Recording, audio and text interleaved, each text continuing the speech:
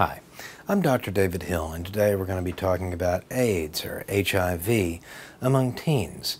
Every year in the United States, about 40,000 people are diagnosed with HIV, and of those, about 15 or 20% are teenagers. Anyone who is sexually active or using IV drugs is at risk for contracting HIV or AIDS, but some people are at higher risk than others. Anyone who's having sex without using condoms, anyone who's sharing needles and the use of IV drugs, anyone who's practicing anal receptive intercourse, even if they're female, is still at a significantly increased risk for HIV.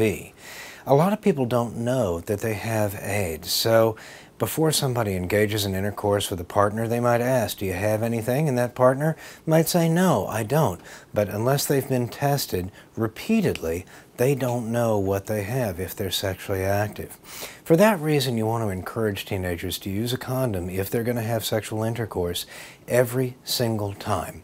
Importantly, studies have shown that discussing condom use, discussing sexually transmitted diseases with teenagers does not increase their risk for having sex earlier than they should.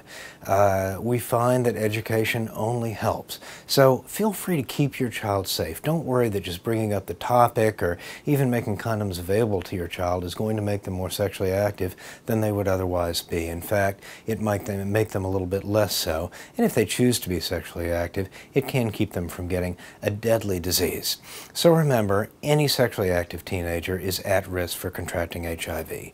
Many people have no symptoms when they're first infected or have vague symptoms that seem like the flu and don't know they have HIV.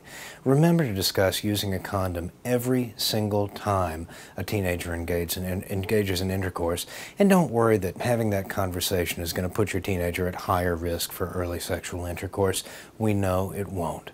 Talking about teens and AIDS or HIV, I'm Dr. David Hill.